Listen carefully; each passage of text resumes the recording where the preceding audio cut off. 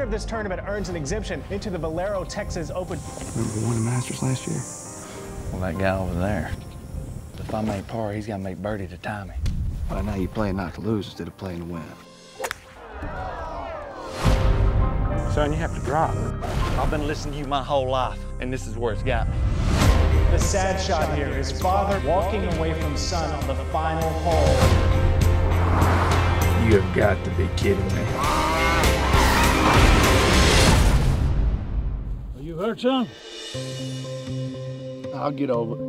You're a hippie. Johnny Crawford's the name. Luke Chisholm. You're a heck of a driver. 373 people. 375. Megan Monroe had twins last week. Howdy, everybody.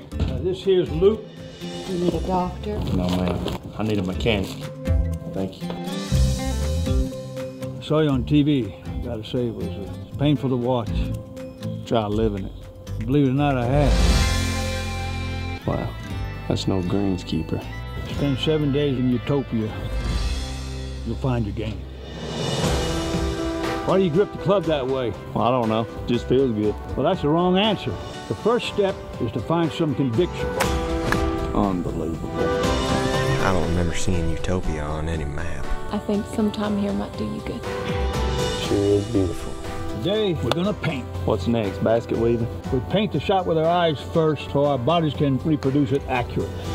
I see a low punch 8-iron, playing the ball back in my stance with some hook spin and going in the cup. Okay. To stay in balance, you have to control your emotions. Never fails. You have to see it, feel it, trust it. Flying's a lot like golf. You said fly fishing was. Just give it a shot. Reminds me of someone else I used to know. That he does. Time to wrap it up, son. Now playing. Well, you don't have to prove anything to me, Luke, because I'm not your father. You don't know anything about my dad.